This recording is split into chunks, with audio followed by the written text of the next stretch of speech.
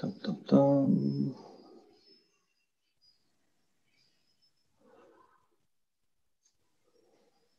Oh, we've already got some people here. Excellent. Hello, everyone. Perfect. We'll just wait for some people to arrive, but I'm sure we'll get going. Good evening, Taipei. Hello, Lawrence. Hello there.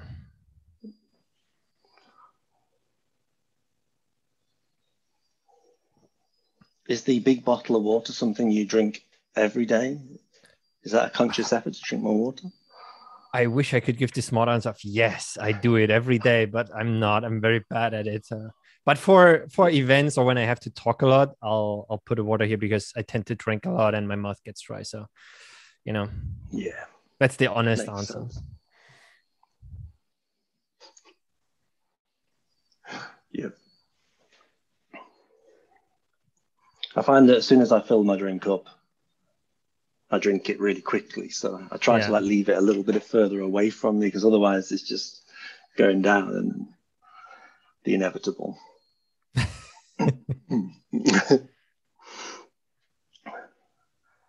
Hello, Uganda. Palimak. A very international audience already. Your reputation precedes you, Marcus. Love it.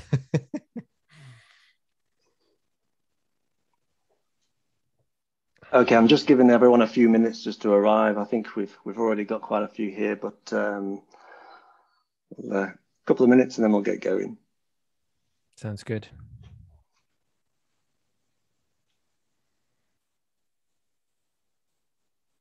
Where are you based? I'm in the UK, and the common question is, are you in London? No. And then I kind of tell people where I am.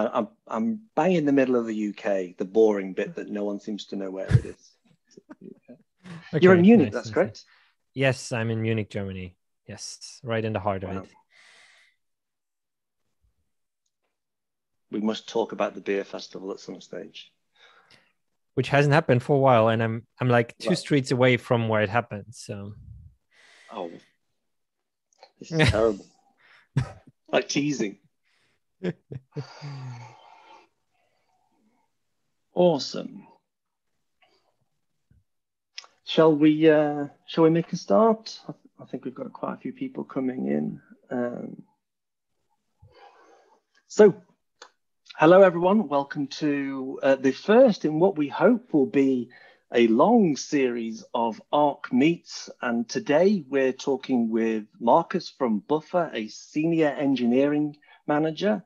And the purpose of this series is to introduce you to influential and inspirational speakers. So someone that can help you get started in your career in tech and then maybe give insights into how to progress in your career in tech. So I, for one, am personally excited to meet Marcus. I'll start a little bit with me. My name's David. I work at Arc, obviously, and I'm the head of developer relations. So it's my job to look after the developers who use our platform. So what is Arc? Arc is the platform that's here to help developers to help developers find remote work as easily as possible. And we aim to be the easiest way for developers to find remote work.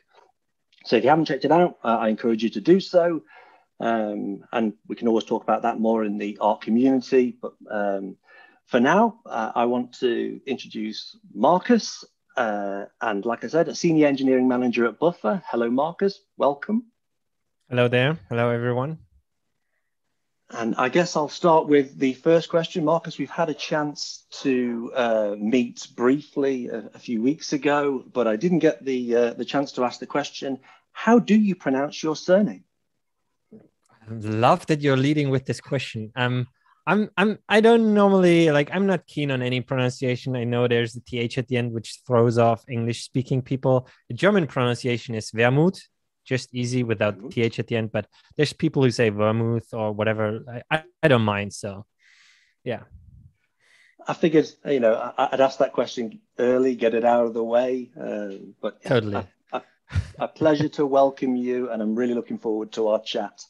So, anyone who views your profile sees you work at Buffer, you're a senior engineering manager, and obviously they'd want to know, how does one become that? So let's start a bit further back.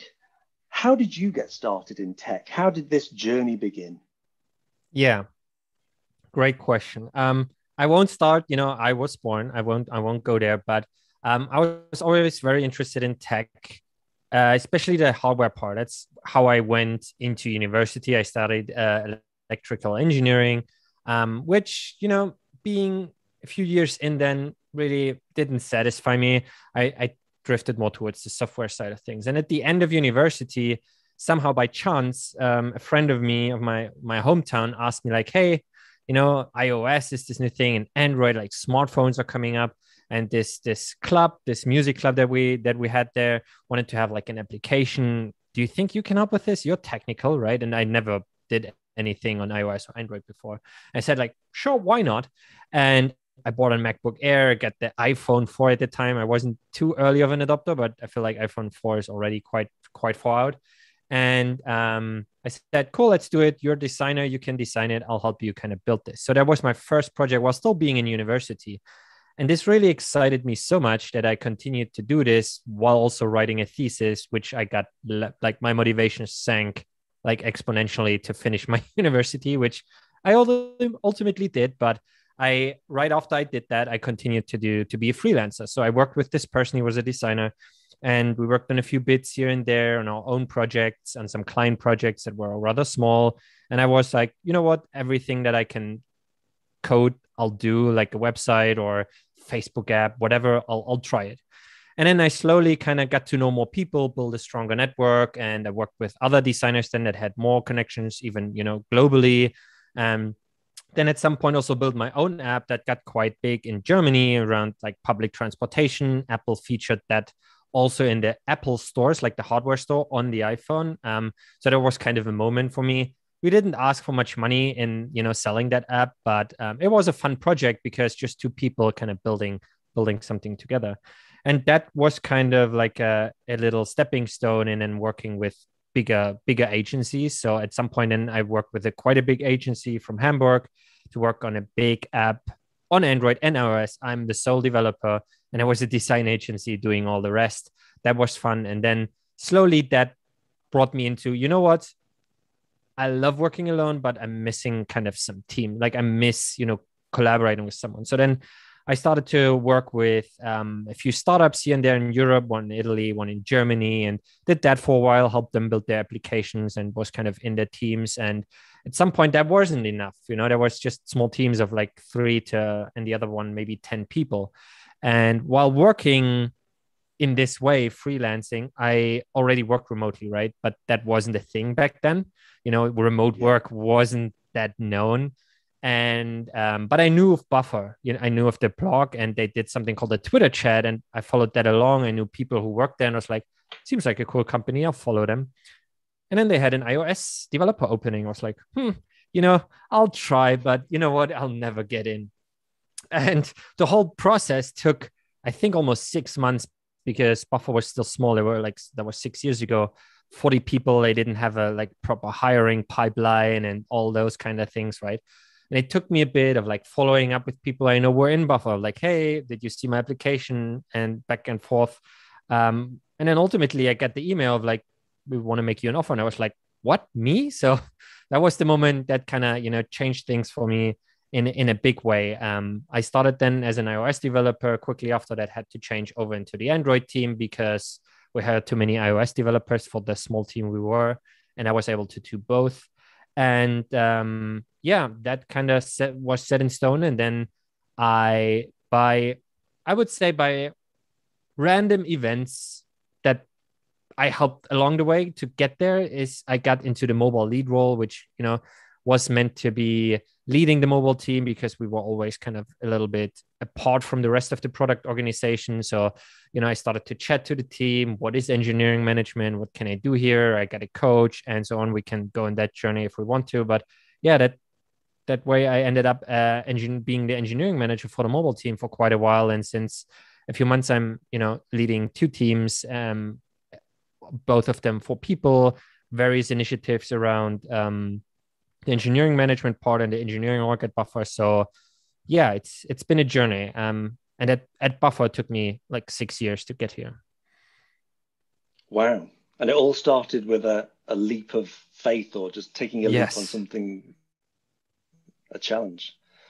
And it seems like as you've progressed, there's been a leap at each stage. You've gone into the unknown and taken a gamble. Would you say that's an essential part of being a software developer? I think so. So funny thing, I developed, or I updated our engineering career framework at Buffer, which is a nicely fit into that question. And I think there are steps within the life of a software engineer. You don't have to take them though. It depends of where you want to go. I do think there's initial phase that you saw also with me of like, getting very proficient in your language, on your environment, and your platform of like iOS, Android, or whatever web technology you're going into. So getting very proficient in the technology and your tools. So you're focusing a lot on yourself. So I think that's the initial phase that I went through in like working with designers and then also with agencies. And then for us, that's kind of the step then from an engineer to senior engineers, where you start to look outward, where it's not so much more important what you do because you're already good at what you do, but you start to look outside of like, what do the people do around you? How can I be of help to them, and how can I move the team forward? And then there's even more of a step where maybe staff engineer and principal engineer, where you start to look at, okay, how can I help the company level up, right? So I think those are the like high level steps that I see, and that retrospectively you could see also in my journey. So, I mean, you touched on it there with regard to understanding your language, your framework, the tool set you're using. But then there's also the flip side of that, which was you'd taken the time to build an app which was successful. So that was evidence in itself. Which one would you value more? Would you say the app was the thing that was the best evidence, or would you say it was the underlying knowledge of your language and framework? Well, I didn't know that at that time the knowledge of the framework was the good thing. Right now, looking back, I would say yes. But in the moment, of course, the app was great. And, also it did something because it's something in your portfolio, right? I know we're not designers. Designers have like nice looking portfolios, but even your track record of projects you've worked on, right? That's going to help. And I do think that it somehow was both, like it was helpful for my deep dive into knowledge, which now retrospectively looking at it, it definitely was building a complete app, from the ground up, being the sole engineer, working with a designer. But it also was kind of a thing that I have now on my, if I would want to be an engineer and continue on the journey, I had that on my track record. It doesn't have to be successful, but you build something from the ground up, right? I think a lot of developers or people trying to become developers are competing in that market where they have maybe a qualification, or they come through a boot camp, those sorts of things, but they don't have anything to show.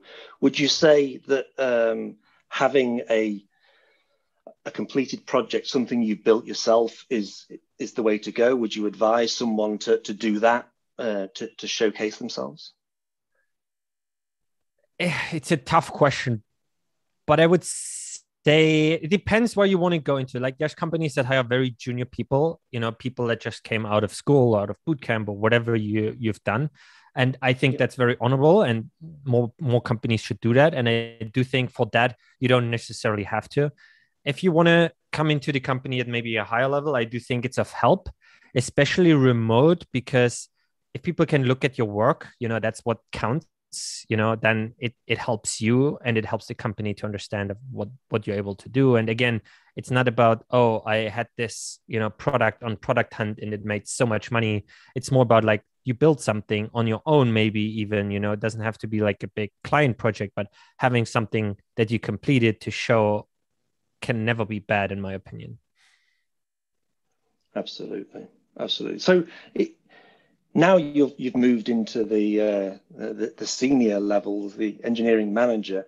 if you're now looking back, if you're looking at developers who want to come and work with you, or if you were assessing someone's profile, what are the things you look for in a developer? I'm not sure if that's the answer you're hoping for, but of course, that person has to fit the let's say technology map that we're looking for, right? If we're hiring for DevOps person, it's not helpful if that engineer just did front end work, So I count that as a given, and I probably think we all know this. Like when you apply to something, you should at least fairly be similar. It doesn't matter if you worked on React or on Next.js. Like I do think JavaScript is fairly similar. That's not what I'm looking for, which libraries or frameworks you worked in, but the general gist of technology should be there. And it's what I'm looking for, having hired a few engineers remotely, is much more how you present yourself and how you communicate, because that's the way we're going to collaborate and work together, right? So to make that funny joke already now, but I've had a few applications where people said like, why you want to work at Buffalo? I was like, oh, I want to travel around and have a good life. And that's the wrong motivation. We're still a company, and like there's still people who want to work remotely just for the sake of being able to travel, which okay, there's people who do it, but that's not something you should rub in the hiring manager's face, because that's not a good motivation. So I'm looking for like how they present themselves. Are they eager? Are they motivated? Sometimes people just write one sentence to our application form. It's like a few questions, and they just write a little sentence of like, oh yeah, love to work at Buffer. That's it. The communication that I need here is not a novel, but I need to feel a little bit of like who you are, right? Why should I click next or like move you to the next column in your application if you just give me like a sentence from you, right? So it all comes down to a little bit of writing and communication. That is mostly what the first glance for me is when I look at applications. Do you think that people can join your teams, not specifically your teams, but join any team and change technology? Do you feel like the person's more important, and then just they've got the background, we can jump? Yeah, again, a basic foundation of what we're looking for needs to be there. But we had even other people. There was one customer researcher who did a little learning sabbatical and went into design now. We had engineers, now too in my team that started very front end and want to become full stack and are learning back end now. We had some people move over to the infrastructure team and learn more DevOps, more security kind of things. So in generally, that's there. Your motivation has to be there. You have to be a good engineer to prove that you're able to, do the switch. But I would say that if the foundation is there and you start as a front end, want to become full stack or back end, that's not a problem, I would say. Awesome. So you touched on it then. You've interviewed quite a few developers in your time. What are some of the best and worst interview experiences you've had? You don't have to obviously give names, preferably. And these can actually be your own interviews. They might be yours. So yeah, what are some of the best and worst? Can you think of anything? Best and worst. I have one bad example, and I hate to do those things, but it wasn't a good interview, so I have to share it. The written application was good. The English seemed fine. Like I wouldn't have said that. I would have said that this person speaks more English. Then we ended up in an interview, and we had problems communicating because there was no common, like we didn't understand each other. Like I tried and I pulled through a half hour of that in an interview because I wanted to give the chance, but very hard to communicate with someone. And I know English is the language we choose. It says that on the application, right? So again, it comes down to communication. The person must have been a great engineer, but the problem is if we can't communicate, I can't evaluate the person, right? And that's kind of the mishap that happened there of like seeing it in written. Maybe someone has helped, or using tools, but then the communication was not possible. So I think that was probably one of the worst ones. And the best ones, I feel like, are the ones with engineers, with engineering managers that I hired, or even my own, that feel more like a conversation, where it gets deep and you really can share something about the question that gets asked, and you can really feel the excitement that person is eager and maybe even open and honest. I'm a very open and honest person. I'm very transparent and vulnerable. So if someone says, you know what, I'm very excited, and I, as the engineer, I'll go with it and say, like, you don't worry, like, let's have a chat for 5 minutes. So those moments when that vulnerability and that openness shines through, they are the best ones. So would you advise someone to put a bit more personality into their, say, LinkedIn profile and things in order to get the interview? And it's obviously paramount to show a little bit more of yourself during the interview from what you've said. But would you say having a little bit more personality at that stage would help? Yeah, even I don't think we add the LinkedIn profile, but for us, it was always questions on our website. But if you apply with LinkedIn, I do think there's always a chance to either write more or add a cover letter or something. And that's, I think, where adding the personality always helps, like tell them who you are. Like, think about Buffer. We tend to get a lot, like for engineering and customer support roles, we get from between 300 and 600 applicants at least, so there's a lot of applications we have to go through. So it's not about, oh, you have to record a video and do whatever, a dance or whatever, but add a little bit of personality so we can understand who that person is. I think in that written form, that's also possible, of like, yeah, tell us who you are. That's basically what we want to know. Awesome. So the next thing that's really interesting about your career is you've pretty much always been remote from what I see. And you talked about starting off in the freelancing thing, and before it was officially remote, before this was a thing. So what would be your best remote working tips over the years, and how have they changed? By the way, a small correction. I had 6 months of university, a 6 months program in Munich here, where I had to work in a company with like, how do you say, like stamping your time and everything. So I did experience it, but just for 6 months was enough for me. What are some remote work tips? I mean, there's thousands, like I've written about them. I am writing about them. What can I share? I feel like let's start with the basics. Some kind of routines are helpful, because a lot of people, at least when I started out, people said to me like, what, working from home? I could never do this. Like, there's my TV, there's my fridge, there's my PlayStation or whatever. I've never been able to concentrate. But it's actually the opposite, that remote workers are much more prone to burnout, because the laptop is here. I have Slack on my phone. I can work whenever, wherever I want to. So setting up boundaries, whatever that is for you. Maybe it's routines in the morning, in the evening. Maybe it's a separate room. Maybe it's whatever fits your bill, moving work apps off your phone or move them to a far away screen.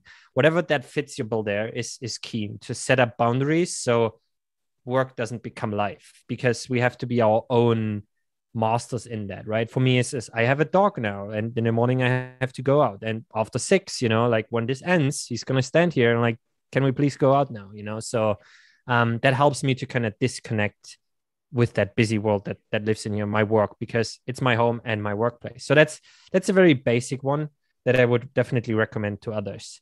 I mentioned the apps, move them off your phone or like to a far away screen.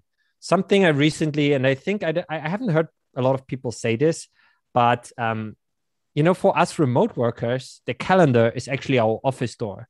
So keep that clean and add things, add blocks, add the things that are important to your calendar, because people need to know when you're there or when you're not, and how they can come into your office, basically, right? So that's another important part, that your calendar is kind of your office door. Other things, there's so many. What I said about communication, even engineers, and I'm not sure if we'll touch on this, what skills to learn, but what was hardest for me in the transition to learn is the listening, active listening. As an engineer, if you hear a problem, you want to solve it, right? Like, it's your first instinct. That's how we get trained. But for me, that was super hard becoming a manager, because suddenly human problems, people problems, they take months or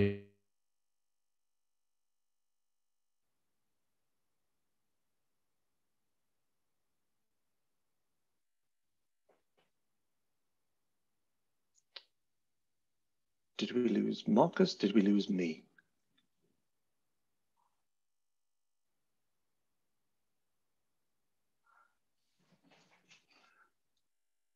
Can anyone hear me? Am I still here?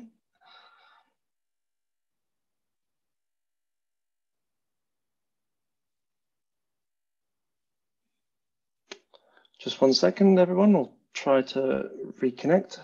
We seem to have lost connectivity. The joys of being live. I believe it might be Marcus. So we'll be back. So I guess that gives me a good chance to reset.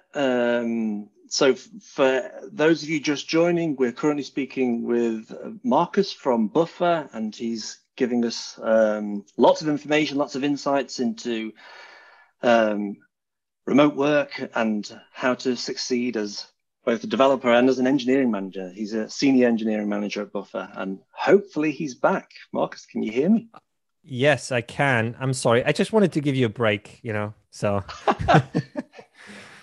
sorry about that. A good chance to recharge. Yeah. That's the vulnerable and the honest life of a remote worker, right? Like internet connections drop. So there we go. Yeah. I wasn't sure if it was me or you. It took me a while. So cool. Yeah, not sure what happened, but here we are. I'm not sure what you heard there. I was talking about, listening and communication, even as engineers, that being a very, very important skill in remote work, because everything happens through either Zoom or in a written word. So if you can learn something that's related to communication. Awesome.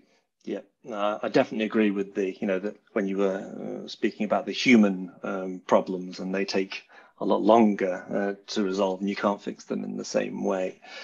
So Buffer's known as being, a leader really in the remote environment. What would you say are some of the most surprising things that you found when you joined Buffer, in terms of them being ahead of the game in that respect? Yeah. First thing was, and my first day, or even it was the day before, I joined and I was in all hands, and seeing 40 people in a remote Zoom meeting at that time for me was like mind blowing, like, wow, this really happens. They're from all across the world. So that for me, because I've been collaborating mostly in Europe and, Germany, that was mind blowing. But longer term, what surprised me first, I got a lot of training by being a freelancer and living in the virtual world. Like if you do that, remote work, you get adjusted fairly easily, at least in the initial phase. So that was a nice surprise that I didn't have a lot of adjustment time. The other part that stood out for Buffer, and that I still would say is the case today, is that Buffer kind of lives at its values, even though they change sometimes, right? We're very transparent, like our salaries, our blog, like has tons of information, but also the value of like improving, right? We never set something in stone like the old companies did. Like, hey, this is it. This is, for the next 10 years, that meeting is set in stone. That's not what we tend to do, especially with remote work. Like I see it in other companies and other people that I talk to, or, in my day-to-day life, that things change so fast, so improving and getting ahead of the game in that way is to like experiment. We have a 4-day work week right now, right? We're experimenting with that. How does that work? Maybe it doesn't, maybe it will. We had self-management phase, right? So we tried this, didn't work out, moved on, So I think experimenting and questioning the status quo is so important in this new way of working, because it still is. I think for a lot of people, hearing the words a 4-day work week, their minds are exploding right now. So you talked earlier about, could I go back to an office? Could I go back to that environment? Could you go back to a 5-day work week now? I struggle with that, honestly. So let me lay that out a bit. I recently talked to someone. There's multiple ways how you can look at that. 4-day work week, you can have that in 5 days where you work less. I heard about this, but we do it in 4 days, right? We have Monday to Thursday and Friday off. And what you have to consider here, because it's not all shine and glory, there's a way, but you have to also consider that you get less work done. You have only 4 days. Sometimes I feel like we're pushing 5 days into 4, and sometimes I notice that, and we still have to, again, it's an experiment, not a lot of people have done this. So I'm not saying it works perfectly, but you have to consider this. Like, it's not just, oh, awesome, one more day, but in the other days, there's also stuff happening, So that's one consideration that I wanted to like get ahead, get out there. But what I honestly, and I saw this from other companies and also from people on Twitter mentioning, is what I noticed is I felt like I get my life back at least a little bit. And this sounds weird, but 7 days, 5 days is over 50% is work, right?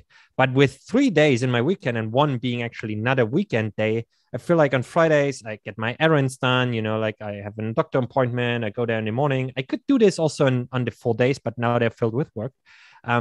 It kind of gives me this breathing room. And then Friday evening, I notice, oh, cool, I still have 2 more days, So that feeling is very hard to go back away from, So I'm not saying I wouldn't, because, we live and we learn, but for now, it's definitely enjoyable. But also we have to work on what we do in the 4 days, right? Our sprint cycles on 2 weeks or 3 weeks now, because, we have to get the work done in less time, so to say. Yeah, I think everyone's still dreaming of the 4-day work week currently. Yeah, I certainly am. So I wanted to ask around, how do you manage teams differently in a remote environment? But I'm guessing you've always managed in a remote environment. So how do you ensure everyone is engaged, inspired? How do you manage your team to ensure communication flows? Now we're talking about my passion topic here. So okay, how much time do we have? No, I'm kidding. Well, one thing I wanted to mention before is a lot of people think it's super different remotely. It is different. There are things you have to do. And that's one part that's very important, is remote work needs intentionality. And I'll come to that in a second. But what I wanted to say is that remote work management or leadership is very similar to in-person management and leadership if you do it right. In remote work, you just notice if you're bad really quickly. If you do bad management, if you do bad leadership, it'll happen like very quickly, right? It will show very quickly because we don't have corner offices with big windows, there's no status and all of those kind of things. So remote work needs, or management needs, a lot of intentionality. We're not meeting, across the room. I can't just go to you. I have to make it happen. So that's where all kind of stems from. And to check on everyone, a lot of that is also transparency, right? I'm not micromanaging people. I leave them be, and I chat to them once a week or maybe twice if we have a team call. But it all comes down to being open, working in the open, right? Being very transparent. So I can go into Jira or whatever tool you use and see what's going on, what's being done, right? And also the part that you asked about, like how everyone's feeling and how people are doing, that's a hard part. That's hard to solve. I'm not sure it's fully solved yet, because if you walk in an office, I see you coming in dancing, right? Or I see you coming in with a frowny face. So I get a feeling, oh, she isn't doing well, or she's very happy today, So that is a hard part. What we do with that is something called traffic light check-in, which kind of helps a little bit. We have this in a written way every Monday, but also in every meeting we do this. Like, what's your traffic light? And you can add a sentence. For example, today you could ask me, oh, I'm green. I have this, Q&A with Arc. I'm really looking forward to it. So yeah, feeling really green. Or you could say, oh, I'm feeling orange, or, yellow, red, because something, happening in my personal life, can't just focus, and that way you get an idea of what's going on. So there's a simple hack, and maybe, in the future there will be other ways, but again, it's intentional. We set something up to be intentional about asking about this, because I just can't see it. The same almost with everything. It has to be intentional and also transparent. Those two things are like the foundation of what's going on in my work. So is that the same system that you implement? Because that's in one direction from you to your team. Do you encourage the team to do the exact same thing in reverse to you, to communicate for sure in the same way? The traffic light is everyone in a meeting. If it's a team call, everyone goes around. So I'll pick someone, he picks the next person. And, Mondays in our written form, same way. First, color check-in or traffic light check-in, whatever you want to say. Sometimes it feels like, oh, is this really necessary? Do we have to say this again? But even if it's a green, it gives me an idea what the energy is in this call, right? Like, if you would have said in the beginning of our call, like, I'm feeling very red, I would have been like, oh, this will be a fun Q&A, like, if you're not feeling the energy, like, that would have been a struggle. But in that way, I know. So it's again that transparency and the intentionality of like setting those things up. Awesome. So what's your thoughts on the whole synchronous versus asynchronous communication in managing your team and in them communicating back to you? Yeah, very hot topic, I know. The short answer before is there's no one way or the other, in my opinion. You need both. And I experienced both in its extremes. One of my teams was very, very asynchronous for a while. We had, someone in Taiwan, now we have someone in India, Germany, UK, 2 time zones in the US. We couldn't get on a call, and I didn't want to say, well, we'll record it, and the other person watches the recording. I didn't want that, right? So we went very async, team meetings, everything async. Worked for a while, but suddenly people were saying like, oh, I miss the personal touch, I miss seeing you, like, and that's something you can't really solve if you can't all get on a call, right? So this is still for me very unsolved. With the team now, we do have, team syncs and all those kind of things, but we tend to mix it in a healthy way where all of the communication that can happen async happens async. Status updates, preparations for meetings, like cycle planning or cycle kickoff or backlog grooming, all those kind of things where it's a long list of tasks or brainstorms happens async. And then we have one meeting maybe per team a week where we prepare and then use that time most successfully. And then, I also have one-on-ones with all the 8 people. And that's for me the most valuable sync time that I have, because I get to see them only once in this place, right? So that's why I say a healthy mix of sync and async, I think, is the way forward. Because I tend to do sometimes async one-on-ones if someone can't or meeting is blocked or whatever, but it's just not the same of getting to talk to someone, right? And this is what I said, this remote work thing is still new. There's so many new tools coming out. There's Yak for audio, right? Like just sending audio message, which is partly async, but grabbing something from the synchronous world. There's other tools that help with like team bonding and those kind of things. So you have to be a little bit, creative sometimes, but that's the fun also of it, right? So yeah, to answer your question, a mix between sync and async is healthy, but it's not easy. Async also can be people just writing novels and not getting to the point, right? Again, the communication part. So yeah. And then also synchronous, like I just recently realized, and that's why I'm reading books and learning about this, is, you know what? We actually don't get trained in handling or facilitating meetings. No one, like there's trained facilitators, I know, but people in companies and teams rarely do get trained in how to actually facilitate good meetings. And now having a few, I asked that question now with someone in Buffalo, we're collaborating, and maybe this will also be shared transparently, like a guide on how to actually do a good video meeting. I know there's resources out there, but who reads those books? Like not everyone reads those books. So there's definitely things we all still have to learn. Oh yeah, absolutely. It's been one of my bugbears over the years. I sometimes wonder there must be a better way to do stand-ups, even just to get things collaborating more, because stand-ups tends to be those 3 questions that everyone dreads. The answer so quickly. Yeah. Today I did this, yesterday I did that, no blockers, and it moves on. And all you want to know is to know that person's okay, to know that that person doesn't need any help, or what's going on in their brain, and maybe we can find a new way to work on those things. Oh, for sure. Like at the beginning in one team, like we had stand-ups, I think weekly, where people told what they've did in the past week. And it depends on culture and personality. There was this one person, like he basically gave us this whole backlog. And I was like almost falling asleep with open eyes, because how useful is that time us being on this call and someone, and not to their fault, but someone giving me the whole backlog of things. Like how useful is that, right? Yeah. So I used to do something Monday morning. We'd get the whole team or multiple teams together and sit down. And when you come in, this is back in the office days, when you come in, sit down and have a cup of coffee together. And at first it feels non-productive, but after a while, everyone starts to chat. Maybe it's week 2, week 3. And then you realize that someone who works in accounts has this problem where they spend every Monday doing this very labor intensive job, and a developer will say, oh, I'll fix that for you today and just write a quick script.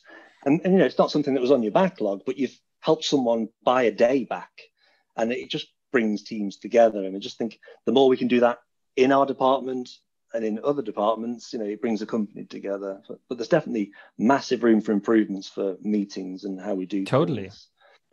And what you just said, I have to bring it back because I brought it up and need to sound smart, but in your coffee meetup and, the person sharing this, there's again, intentionality in setting that up and the person being transparent. And you can bring that almost in anything that you do then. Absolutely. Yeah. A great point. Yeah. So I was going to ask you about what's the downside to being remote? And I guess I want to couple that with an extra question, which is, do you ever wish you were in an office? Is there ever something where you think, if you were just in an office, this would be easy? Okay. Long answer. Here we go. The downsides, well, of course, I'm alone here. Well, not really alone. Behind me, there's someone, you can't see them, but not alone with my family, but alone with my work people, right? So that's the tricky part. And I wrote about this, that if you do this a long while, you get kind of isolated. It depends what personality you are, but I crave sometimes the energy of having people just around me, not necessarily interacting with them, but having people around me, right? So Buffer pays a co-working stipend if, that's usable again after the pandemic. And we also had a coffee shop stipend, also couldn't use it in the past year, where Buffer pays us a coffee a day and a little pastry if we want to work from a coffee shop to be good citizens, right? But that gives me already sitting the morning in a coffee shop just gives me such a different energy of changing places, being somewhere else, right? So the isolation is definitely a big downside. And then also coupled with that is if you work across the globe, people in different time zones. Time zones are something we can't change. They are there. And, if you work with the team that's spread from Australia to San Francisco, it's tricky, my time from 2 to 6 every day is filled, because that's where the US comes on. Well, other half of the team is. So, and then in the mornings you chat to India and to Australia. So it's how do you cope with that? So then async comes in, but it's also tricky. And with that also comes another, I wouldn't say this is a downside. This is mostly an upside if you use it well, but cultures, working with different cultures. If you have problems with two people collaborating, they are from two different cultures, you tend to think, oh, this is a personality thing, right? That person can't say this or do this, but actually maybe they just grown up so differently that their ways seem really right, but they're just clashing together, right? So I'm not sure this is a downside, because what I wanted to say is that it's actually an upside if you use it well and study it well, because diversity of thought is equally important as general diversity of culture, where you come from, right? So that in general isn't a downside. I just wanted to highlight that if you ignore it, it can become a downside. And now I forgot what I actually also wanted to say is, so your questions were the downside, and you asked a little follow-up question. What was that? Yeah, so the downside, and do you ever wish you were back in an office? Yes. There we go. Of course. I mean, we haven't met since 2 years because of the pandemic. We haven't met. So we do generally one big retreat and one smaller one with product teams. But the last one, I think, was September 2019, I think. So it's almost 2 years that I have seen some people that I work with, in real life, that they're persons. So yeah, what I would say is I don't want to work from an office, but I would want the flexibility of maybe meeting them at some point again. And this is where I said, long answer, because now with the pandemic, I think the reality changed a bit, and all the companies had to consider it, and now people want to have more remote work. Where I think remote work isn't necessarily the right word. It was until now, but I do think the more important part is it's flexible work. I mean, Buffer could have an office. We have an office. Well, it's just, where you put in the letters. That's just in San Francisco. There's a little letter case there. I would want an office that could be there, but I'm not, I don't have to be forced there. That's what I think will be the future, where companies have offices, people work there whenever they want to, but others maybe only work from home all the time, because our work always happens in here. So if we're getting good at how this happens, how leadership managements happen here, I can tomorrow decide, oh, let me go into the office to meet, Susan, to actually talk about that. Awesome. So how do you, in your team, because everyone's remote, how do you evaluate performance of your developers? Is it purely down to, the pull requests they put in? Is it, do you track productivity? Yeah, that's an interesting question. And I feel like this is a question like tabs and spaces for engineers, right? Like companies track performance like this, others like this. Of course, remote work's very outcome based, right? Like it's not how many hours you spend on it. If you can deliver and do the work, that's fine. And we all probably know this. Starting from the top, one big thing we do is performance reviews. We just did one every 6 months. And it sounds scarier than it is. Most of the times, and that's what I tell my direct reports and what they also experience, is there shouldn't be any surprises, because we chat weekly. If there's something you need to know about that's not working or that's working well, you know about this in a week's time, right? So performance reviews are there just for the papers. We'll do them, we'll reflect, right? We do a self-review, we get a review from our manager. We do also sometimes 360s where you get a review from your peers. So you get a full view of like how your work is perceived. And that's kind of like the lighthouse when it comes to performance. Then there's, of course, giving feedback, giving praise. That happens on a regular basis, right? However you want it. Maybe you want it written in a video call. So that's also kind of a way of tracking performance and looking at it. And then, of course, does your team or do the engineers ship on time? And if not, what's the problem? And can we look at that? So that's, of course, also something to look at. Don't look at PRs. We do have a tool that is more high level. It's called Code Climate Velocity, where you can like look at teams' performances. How fast are they doing PR reviews? But I'm not using that as a review or performance tracking tool. It's more like, are there any roadblocks? Are there problems with the teams, right? So I think if your team ships and if you get into a groove of shipping and you get them motivated and there's a transparent, vulnerable relationship, you don't have to track every day's work of like, oh, you didn't do this, you didn't do that, you didn't do this. This is all, again, coming down to transparency and seeing what's happening already in, real life or like in life, basically. I definitely like that. I like that idea of, allowing that freedom, allowing people to prove it on their own terms, essentially. I really, really like that. So at some stage, and I guess it's one of the questions that I get asked a lot, and I always like to put somebody else in the hot seat and answer the difficult question I get. So it's all around that subject of what is a senior developer and how does one become a senior developer? What's the thing? And at some point, someone noticed that in you, and you made that transition, and the rest is history. So what do you look for? What is that quality, that thing that people can do to show that they're ready for that senior move or ready for that management move? Wow, you're asking me like how much time do we have? Like this is just 10 more minutes, I think. There's a tough but interesting question which I like to talk about. Maybe let's start with engineering first, and then we can go into management. But I do think the step from, for us, it's engineer 3, but like an experienced engineer to a senior engineer, I think is the most important one in that career. Because as I said before, that's where big shift happens. And I don't think this is a technical thing. Technical things as an engineer, you always learn and forget because, technology changes. Next year, it might be something else. This year, it's that, right? So this is already something you'll have to do nonetheless, wherever you are. But it's that shift of where you look. And this goes into, I don't want to go too deep here, into systems thinking, right? Like as an engineer, even until, being an experienced engineer, you look a lot on like, hey, what are the skills I can learn? What's the technology I can learn? What's the libraries I can use? You look a lot in yourself, like where can I improve? And that switch then to senior changes that view. And that did it. You can use my example if we want to go into management, but if it's a senior manager at that point, and I was at the beginning more of a senior lead, that happened because what I did is I raised my hand and I said, hey, what's with the team? What's with the mobile team?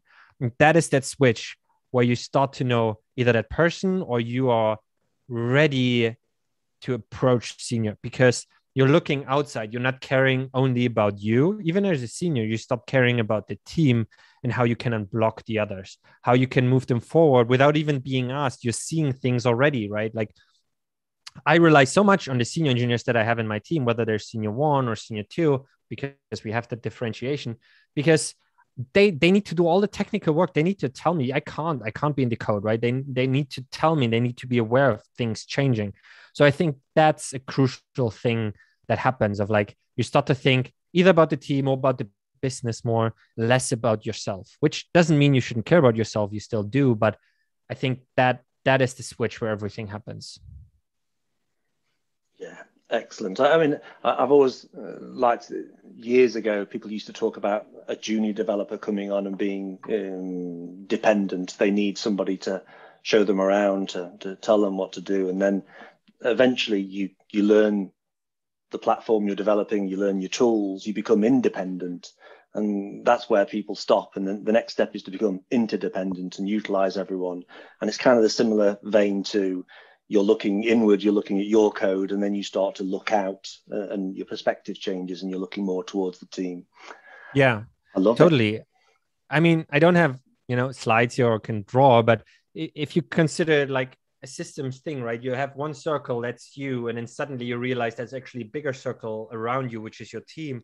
And then suddenly you realize there's actually much bigger circle, which is the company, right? And sometimes we get hung up in those like fights. Oh, this team gets that resource, or why can't they unblock us? It's always us. But ultimately, if you look at the big picture, it's about the company, and they probably do the right thing of making money and giving you a job, right? So there's a lot in there to unpack, and we could probably talk about this for another hour, but I think that's where everything starts, where like that shift from, the inside to the outside happens. Yeah, that circles idea, it's something that came up only yesterday, talking about the way companies present themselves, and they're always talking about raising funding, or the success of the company, the monetary valuation of the company, those sorts of things. And the developers on their CVs talk about the things that developers care about. Like I've got knowledge of this language, this framework, this thing, and there's a different. The companies are trying to attract the developers, and the developers want to attract the attention of the companies, but they're talking about very different things because they've got that lens, that circle that they're operating within. You need to look at the next circle to work out what do they want, what's the thing that interests them. Yeah, I love totally. that idea. That's what I said at the beginning, right? The technology is kind of important to get in, but it's also making sure, like, how can you serve that company, right? Like, how can you add value to that? And I think what you said definitely makes a lot of sense. I like that. Awesome. So we do have our hot takes questions that I want to ask towards the end, which I know you're excited about. But before that, we did have a question that's been sent through to me. So returning back to the interview conversation we were having, in a behavior interview, what personality or characteristic do you expect? Could you present some of your ideal answers? So what sort of things would you expect to see in a behavioral personality interview? Behavioral person.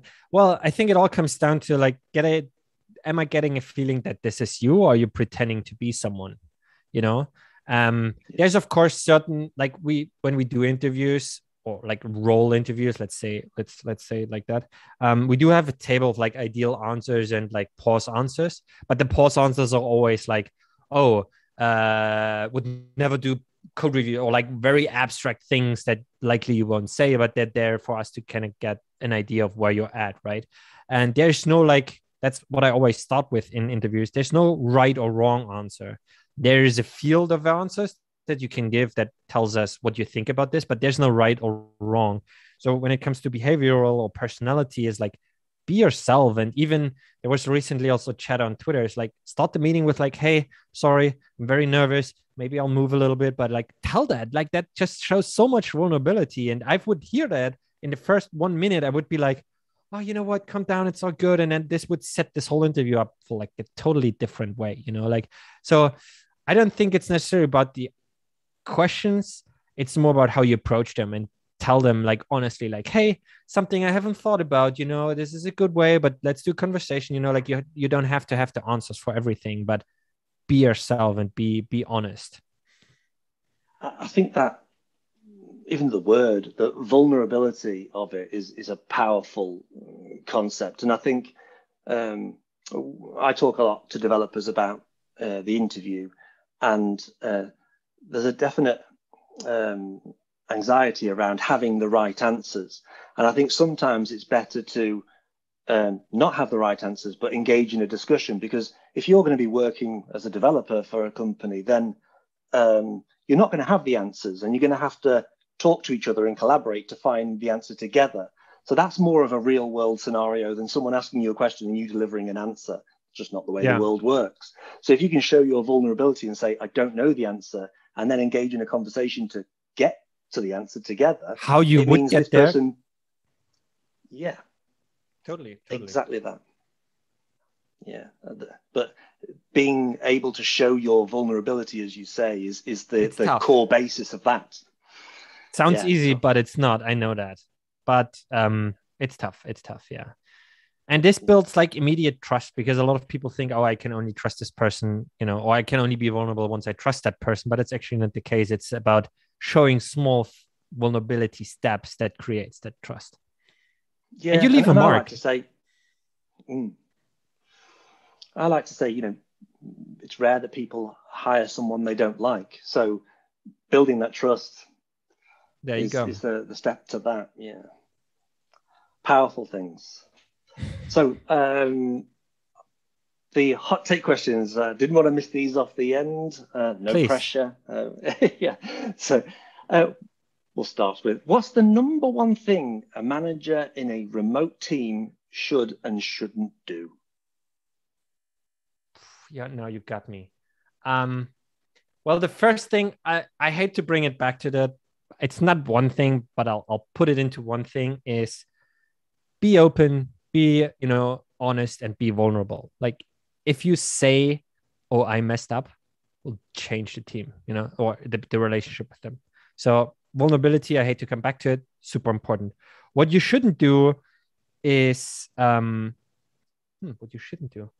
I think it all comes down also to micromanagement and to check on people, to not leave them the freedom to work on things, right? To take away things that could help them grow, right? That comes also into delegation, but there's a little circle where you could end up with, like, you want to feel important. That's why, I'll take care of this. Let me handle this. And they come to you, ask for your help, but you take all of those things, will end up in them not growing because you take all of the things. So, yeah.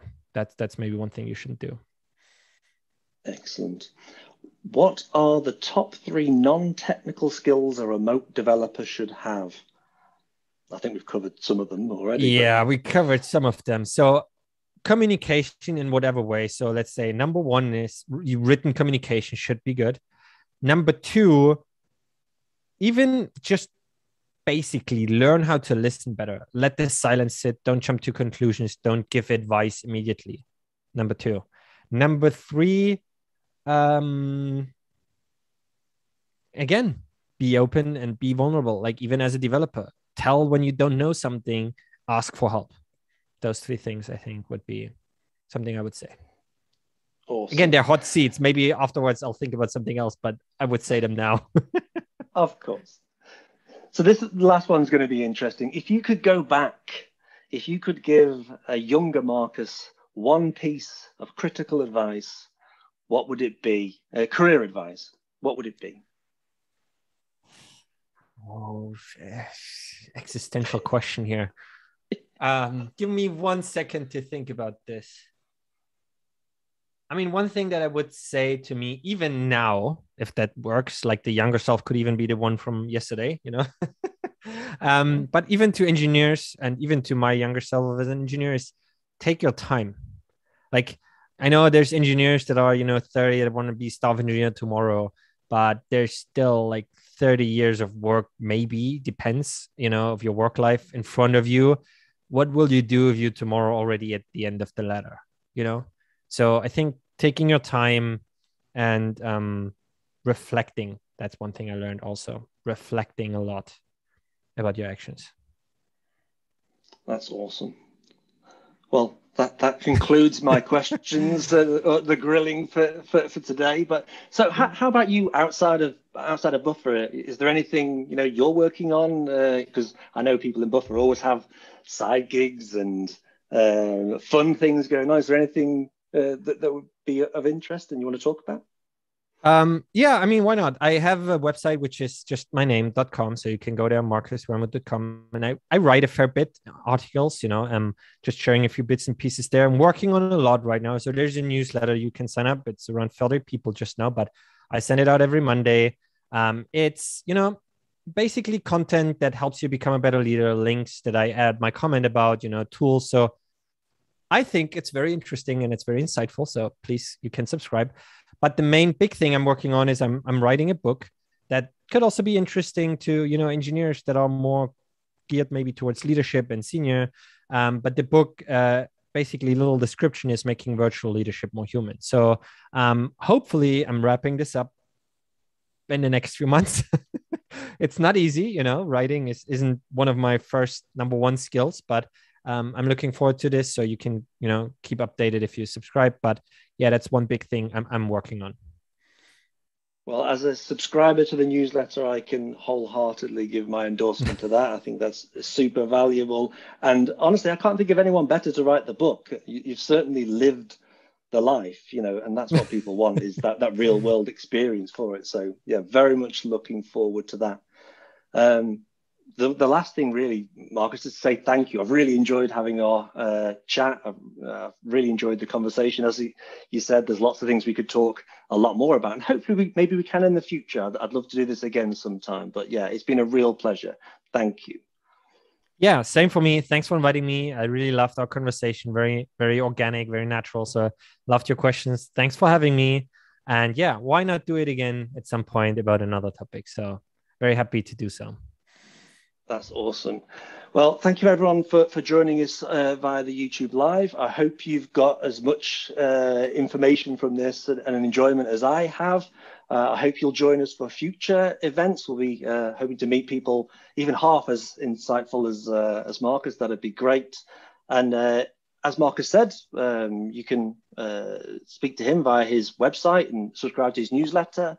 Also, you can find me in the Arc community if you've got any questions around remote work or software development work, that side of things, finding software development jobs, remote jobs.